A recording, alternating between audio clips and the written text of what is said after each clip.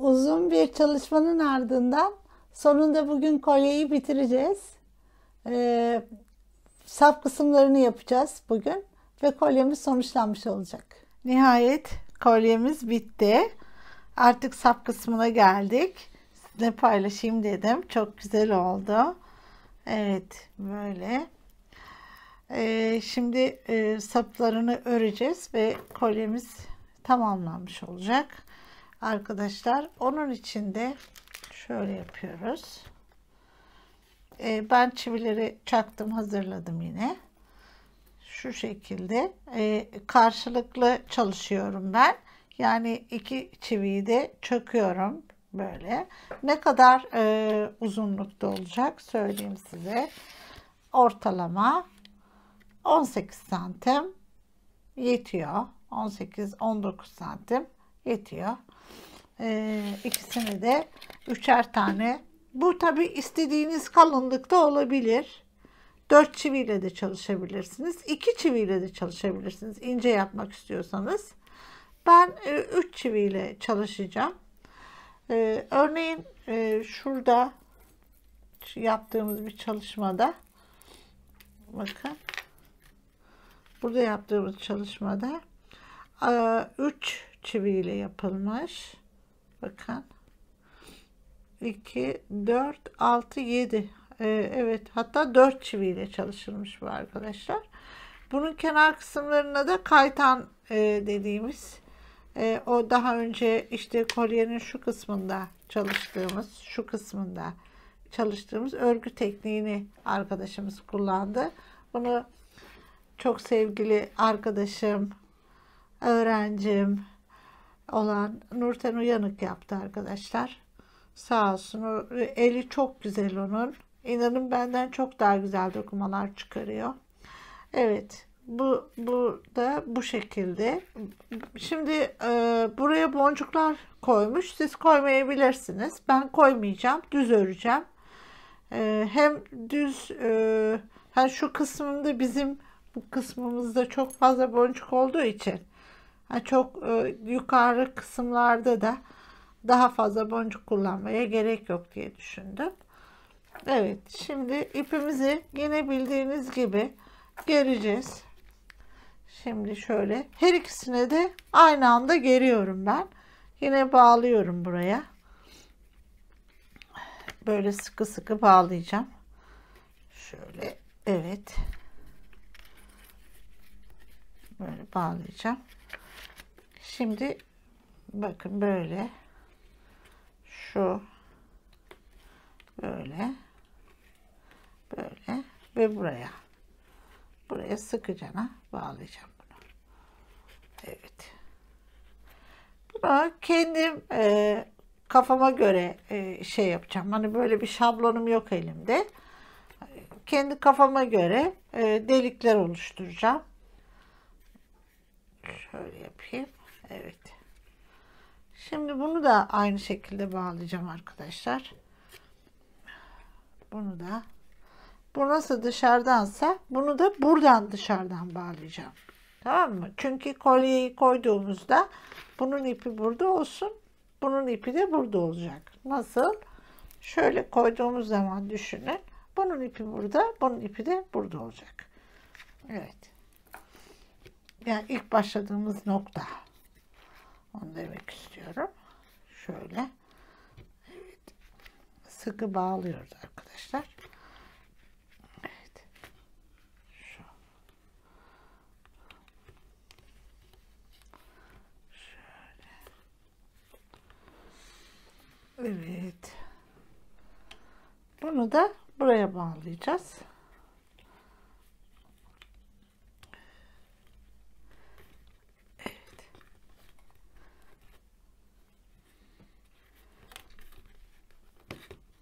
Şöyle bağladık. Keselim. Bu çünkü makaralı takılı burası. Evet. Atalım şöyle. Şimdi iplerimiz az kalmıştı ya. Biliyorsunuz bu dokumadan artan iplerle saplarını öreceğiz. Şimdi şöyle, örneğin bundan ne kadar kalmış işte. göstereyim size.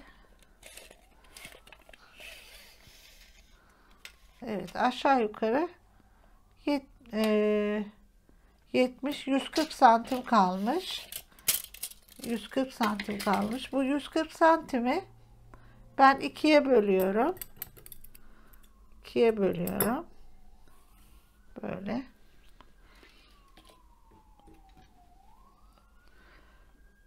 Birini buna, birini buna bağlayacağım. Şuradan şuraya geliyorum. Bakın. Hani aynı oranda öreyim diye. Bunu daha sonra ip temizlemiştik ya, onun gibi yine temizleyeceğiz. Evet, bunu da yine ikinci iğnemize geçiriyoruz. Bakın, onu buraya bağladım, bunu da buraya bağlıyorum. Evet. Şöyle bağladım.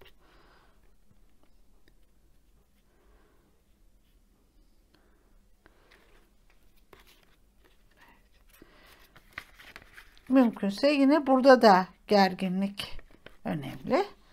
Şimdi arkadaşlar başlıyorum örmeye. Yine bir alt bir üst böyle gidiyorum. Tabi hemen çatalımız elimizin altında olacak. İteceğiz. Çekmek yok. Bir alt bir üst. Evet. Çekmek yok. Böyle. Gidiyoruz. Şimdi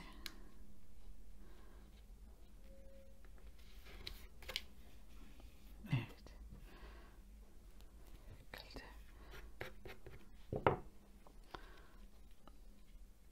Bir müddet sonra delik yapacağız. Şu deliklerde olduğu gibi.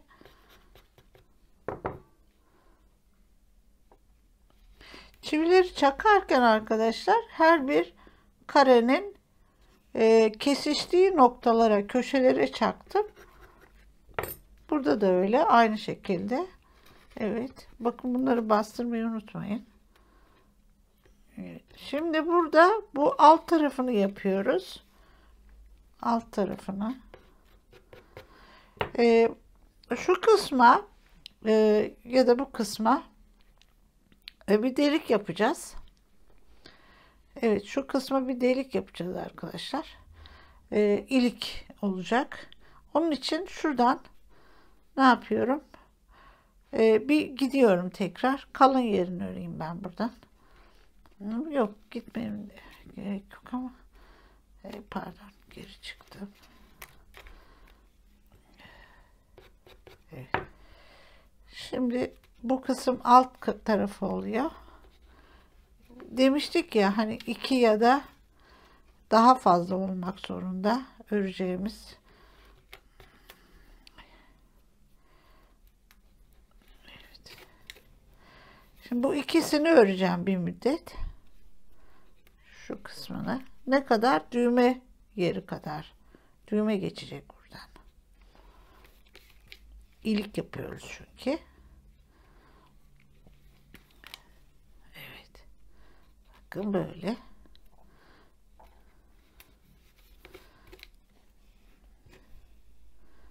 Evet.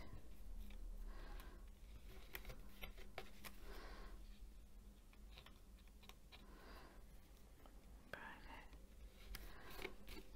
İlik kısmı bu.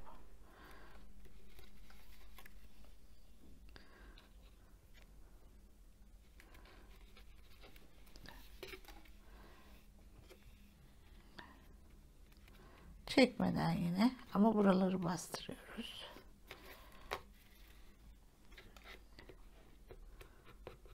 Evet. Bunu bu şekilde gideceğim. Düğmemiz buydu. Şu şekilde burada duracak. ona göre deliğini hesaplayacağız. Ne kadar örmem gerektiğini. Daha küçük düğme kullanacaksanız daha küçük yapacaksınız bu deliği. Benimki biraz büyük. Evet.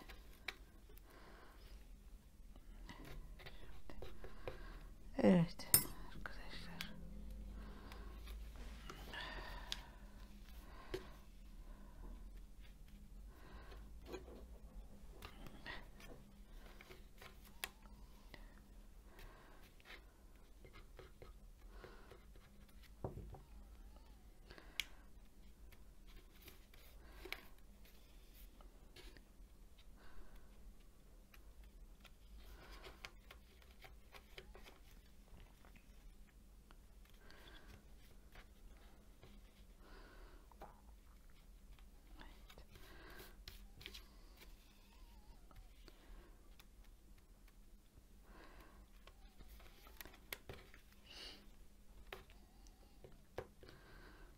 Çok özel bir kolye bu. Bunlar. Görüyorsunuz. Yani bayağı bir zaman uğraştık. Özel tasarımlar. Herkes kendinden bir şey katıyor buna. Normal birkaç arkadaşımız normal yünle yapmışlardı bunu. Ama normal yün ipler arkadaşlar çok çabuk tüyleniyor.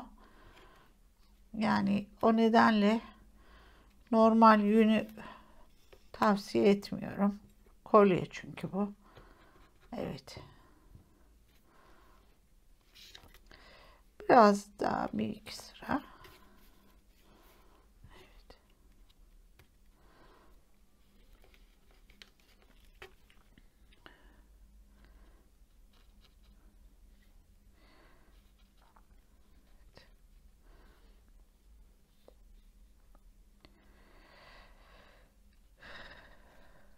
Evet, sanırsam yeter bu. Bunu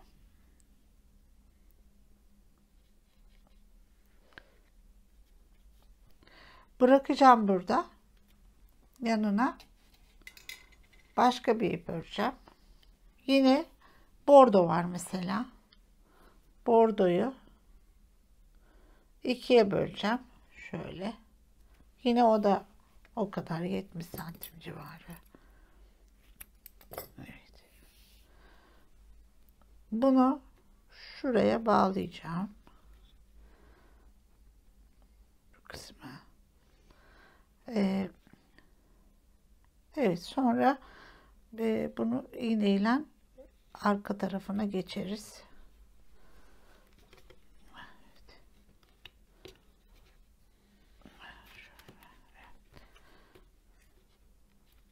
Veya içinde de kalabilir bu. İçinde de bırakabiliriz örerken. Evet, şimdi buradan buraya kadar gideceğiz. Bakın burada nasıl üstten gelmiş, bu önemli. Onun için onun altına girmek zorundayım. Hani gelişini takip etmeliyim. Şuradan. Evet. Böyle. Heh. Bu da şimdi böyle. Şu. Evet. Şöyle tutalım.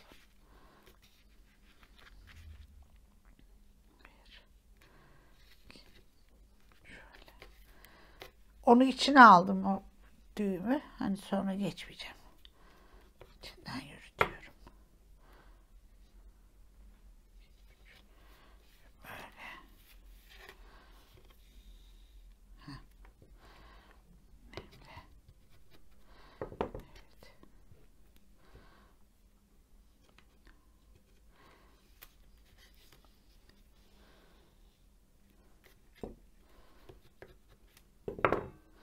Evet.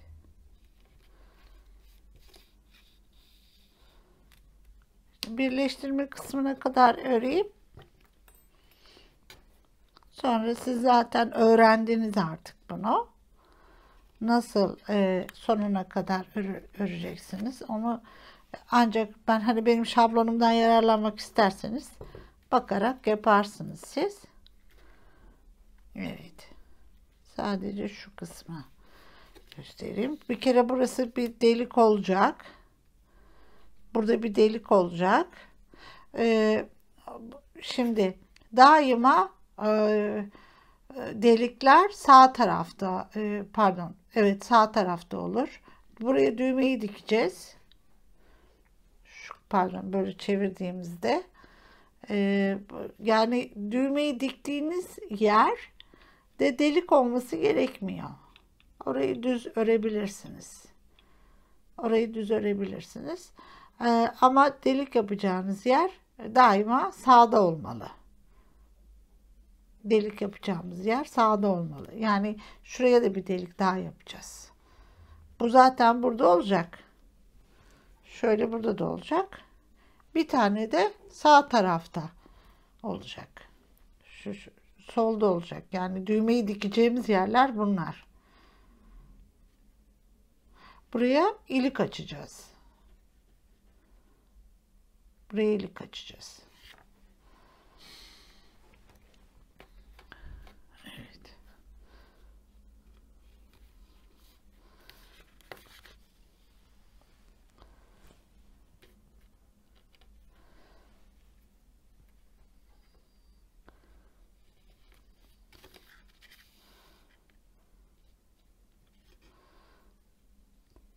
Yine şey yapmadan, çekmeden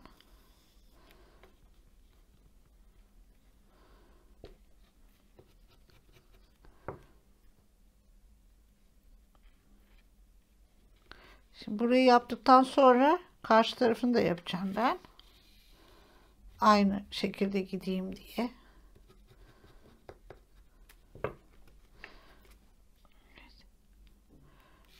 Bildiğiniz gibi bizim elimiz dahi değişir arkadaşlar. Yani şöyle her an mesela şu an yapacağımız yarınki yapacağımızdan emin olun farklı oluyor. Çok az da olsa bir fark oluyor. Onun için mesela bunu ne kadar ördüysen bu tarafını şu an ördüğüm yeri ne kadar ördüysen burayı da diğer tarafı da o kadar örüp bırakın. Hani kalkacaksanız eğer. Onu bitirmeden kalkmayın. Evet.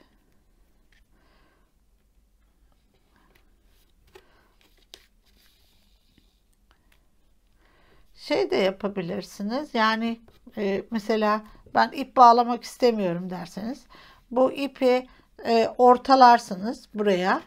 Hani bunu kestik ya biz. Siz ortalarsınız. Bir kısmını da böyle devam edebilirsiniz. Ama ben renkli olsun istedim. Böyle.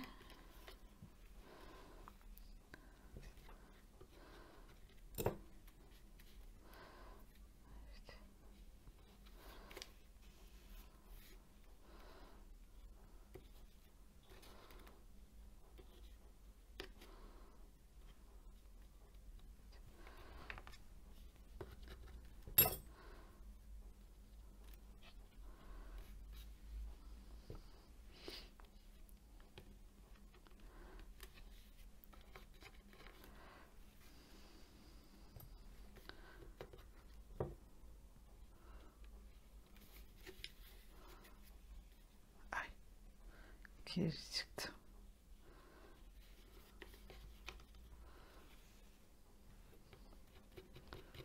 Evet.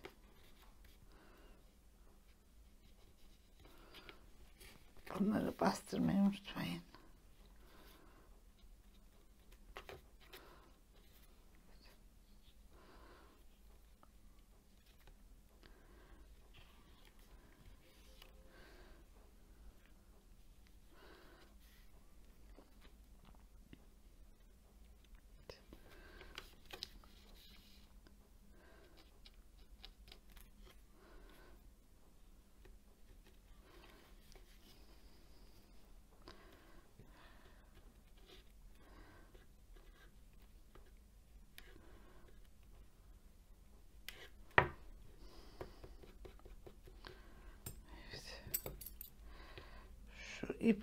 şey oldu, biraz kısa oldu ya. Evet.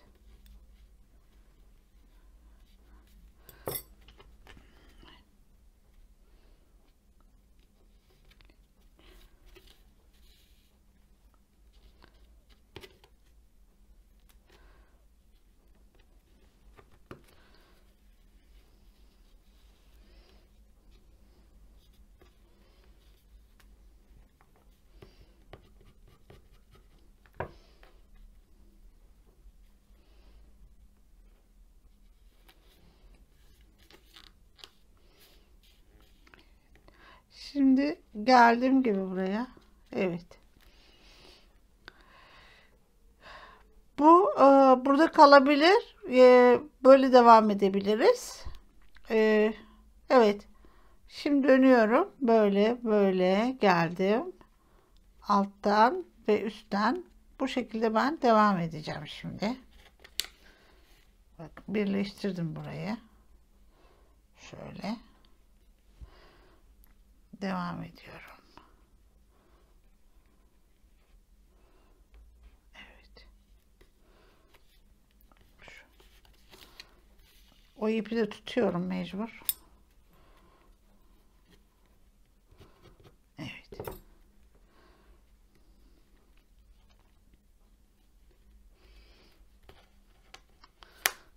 Da evde hiçbir malzeme ziyan olmaz.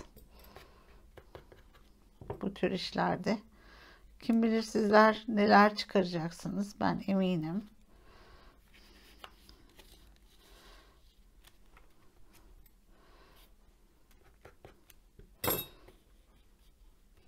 Özellikle de tabii şu var, bu videoları izleyen arkadaşlarımız gerçekten bu işi yapmak isteyenler. O nedenle sizlerden böyle örnekler bekliyorum ben.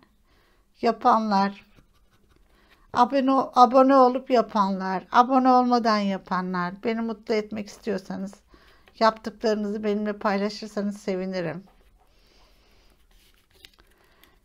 Bir insanın emeğinin karşılığını görmesi kadar güzel bir duygu yok.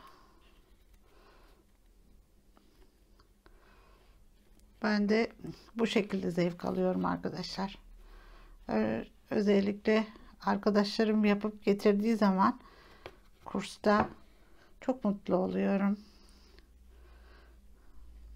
Verdikçe vermek istiyorum o zaman. Hepsi bilirler beni.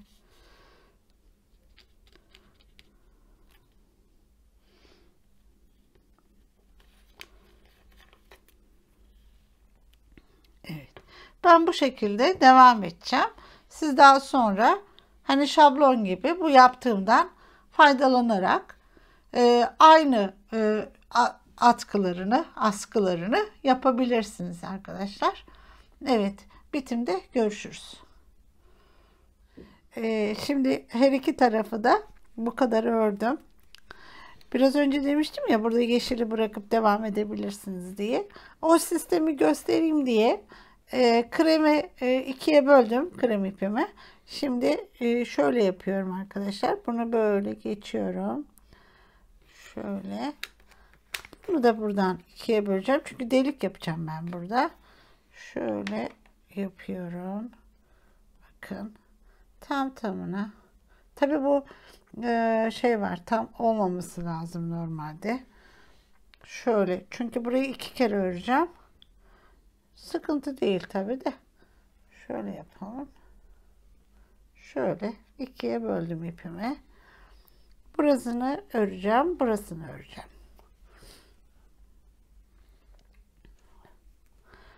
Evet. Şimdi şu üçünü bir öreceğim. Şöyle delik yapacağız ya.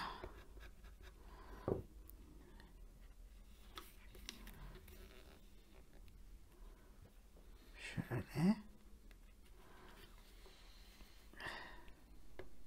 Şu.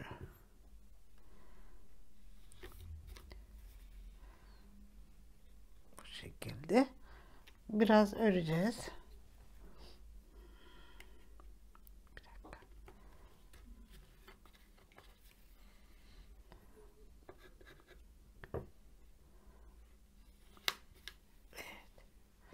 Böyle. Sonra bu kısmı da öreceğiz.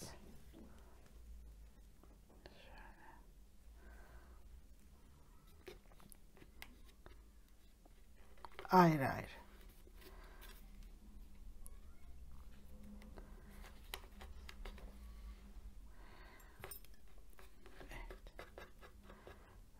Yukarıda birleştireceğiz.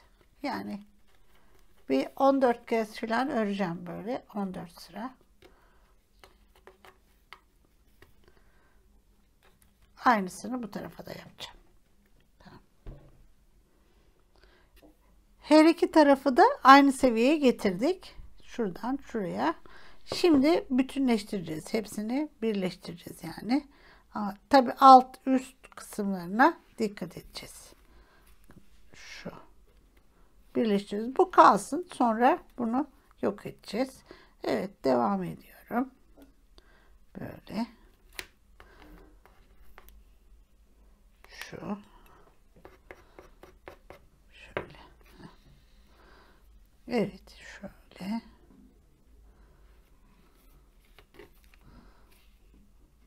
Şu. Bu şekilde bakın arasında böyle bir açıklık oldu. Biraz ördükten sonra buraya yeşil, başka bir yeşil, krem, kırmızı hangisine gelirse onlardan koyacağım ve devam edeceğim. Bunu bir müddet örüyorum böyle. Evet. Şöyle. Aynı şekilde burayı da öreceğim. Ondan sonra diğer renge geçeceğim. Siz de öyle yapın arkadaşlar.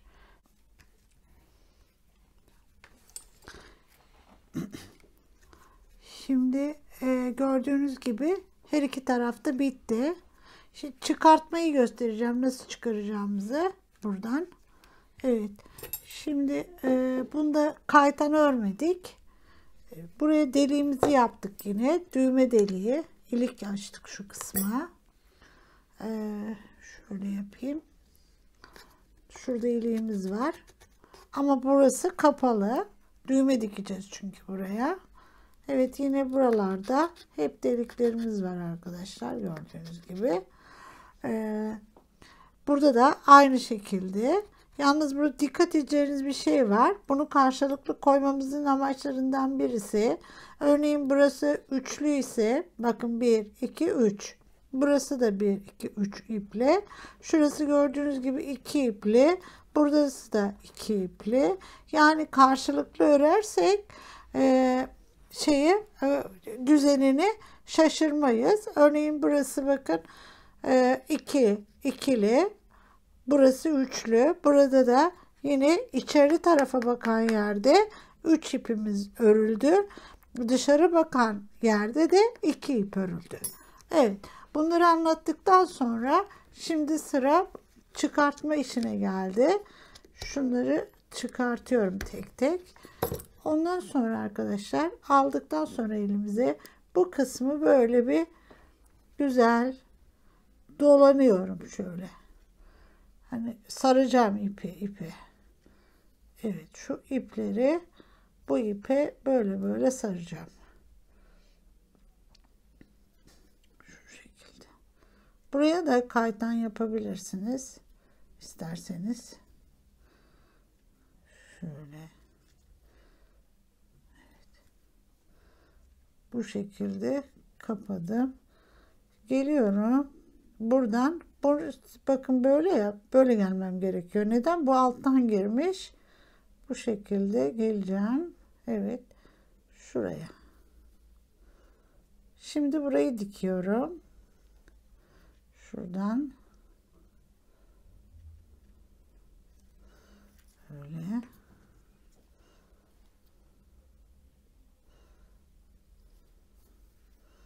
Böyle.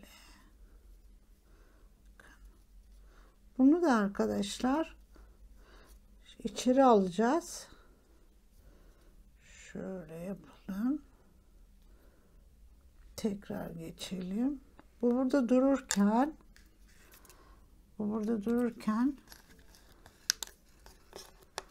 şuradan evet Bunu arkaya gizleyeceğiz önce. Şuradan şöyle.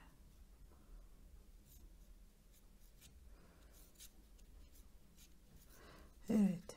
Şöyle gizleyelim önce. Biraz bırakalım. Çok az. Çekeyim. Evet. Bu dursun burada. Yine iğnemizi alalım.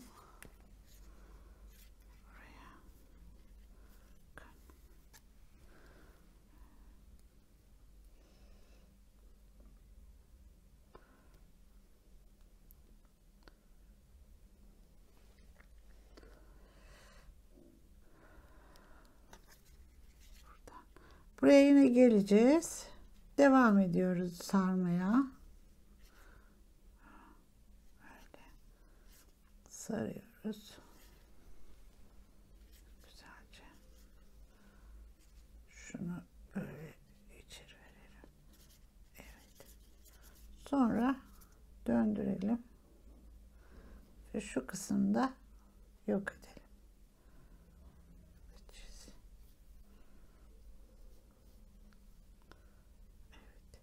Şimdi iplerimi yok edeceğim.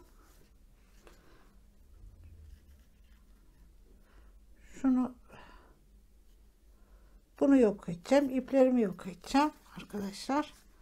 Evet, bakın bu şekilde olacak. Bu düğme geçecek buradan.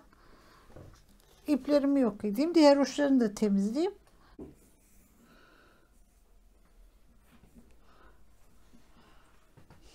İki tarafın sapı da örüldü. Şimdi sadece düğmelerimiz kaldı. Düğmelerimizi dikeceğiz. Ben dedim ki şimdi buralarda hiç sarı yok. Düğmeyi en azından sarıyla dikersem hani oraya bir aydınlık vermiş olurum. Bu kadar zaten ipim kaldı sarıdan. Evet, oraya da düğmelerimizi dikelim. İşimiz bitmiş olur.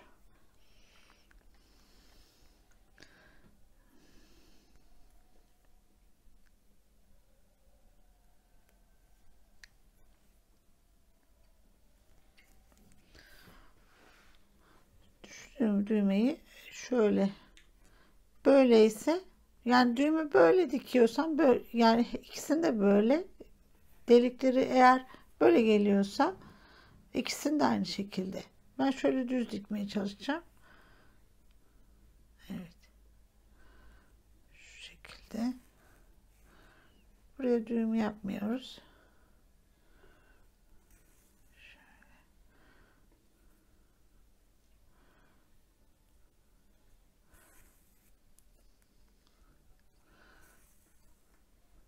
Evet. Bunu kafi aslında. Şöyle yapalım. Bir kere de bu şekilde bir altından dolayalım. Şuradan çıkalım. Evet. Bunu yine yürütelim azıcık. Şu şekilde yürütelim. Çok az da yukarı yürütelim. Şuradan. Bütün hani temizlikleri zaten yaparken böyle yaptık biliyorsunuz. Birazcık aşağı bir yukarı. Evet, buradan bunu keselim. Sonra bunu yürüteceğiz.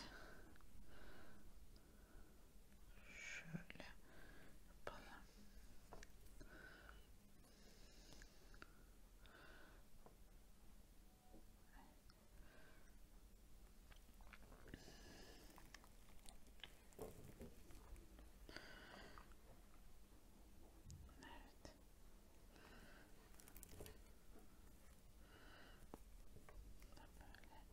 Çektik.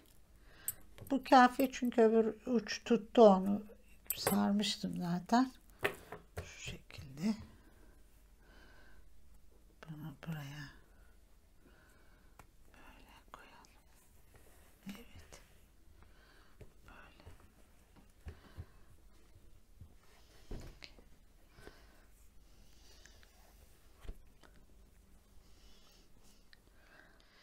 Evet arkadaşlar, bu düğmeyi de diktik. Bitti kolyemiz. Sanırsam alnımızın akıyla bu işi tamamladık. Sizin yaptıklarınızı bekliyorum, paylaşmanızı. Çok mutlu edersiniz beni. Şimdi size bir örnek göstereceğim tekrar. Bunu arkadaşımız Nurten Uyanık yapmıştı. Bakın. Bu tamamen bu teknikte yapılan, yani normal bizim şu andaki yaptığımız teknikte yapılan, dokuma tekniğiyle yapılan bir kolyemiz. Evet. Eli çok güzeldir arkadaşımızın. Bunu göstereyim size. Örnek hani yapabilirsiniz. Siyah beyaz ipler kullanarak. Bunları da simli ip yaparak, simli ip katmıştı arasına. Püskül yapmıştı. Biraz daha büyük kullanmıştı o. Evet, bakın damla boncukları kullandı. İşte yani siz de evde bulunan boncuklarınızı, şunlar mesela tesbihlerden alınmış başlıklar. Böyle hani tesbih boncuklarını da kullanabilirsiniz. Çok güzel tesbihler var. Onları kullanabilirsiniz. Evet, bu ayrı bir çalışmaya. Şimdi size bir şey daha göstereyim arkadaşlar. Bu da çok sevgili öğrencim Serap Tüsüz'ün yaptığı bir çalışma. Dizaynı tamamen kendine ait. Bunların tümünü kendi dizayn etti, yaptı. Sadece arkadaşlar bu teknik farklı bir teknik. Makrame ile yaptık biz bu modeli, makremeye uyguladık. Ve çok güzel çalıştı arkadaşımız. Renkleri, geçişlerini. Tabii bu dokumadan biraz daha zor. Yani biraz daha zor. Minik düğümler şeklinde. Bu tamamen makrame. Ellerine sağlık Serap'ım. Çok güzel yapmıştı. Ben de çok severek takıyorum. Bana hediye etti. Sağ olsun. Teşekkür ediyorum arkadaşlar. Öbür derste görüşmek üzere. Evet arkadaşlarım. Gördüğünüz gibi artık kolyemiz tamam. Ve kullanılmaya hazır. Umarım sizinki de öyledir. Merak ediyorum sizin yaptıklarınızı. Benimle paylaşırsanız sevinirim. Bundan sonraki çalışmamız Nazo örgü bileklik ve bunun kapaması. Onu göstereceğim size. Birkaç sıra Nazo örgü nasıl örülür, yanına nasıl monte edilir. Yani 2 sıra veyahut daha fazlası nasıl örülür onu öğreteceğim. Kapaması nasıl yapılır onu öğreteceğim. Bu nedenle mümkünse 3 numara Swarovski kristallerinizi, kum boncuklarınızı ve 16 milimetrelik misinanızı hazır edin. Bundan sonraki derste Nazo örgü kapama nasıl yapılır onu öğrenelim. Hoşça kalın.